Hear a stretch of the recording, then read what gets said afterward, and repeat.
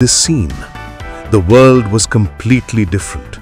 During the age of dinosaurs, a new master was born not only on land, but also in the sky.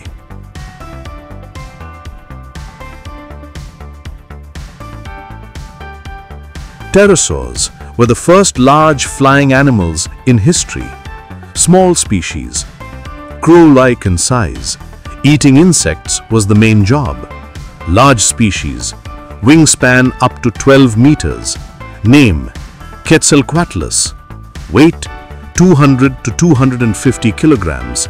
Height: the same as a giraffe. They hunted fish, small dinosaurs, and even collected food from dead animals. They were the absolute kings of the sky.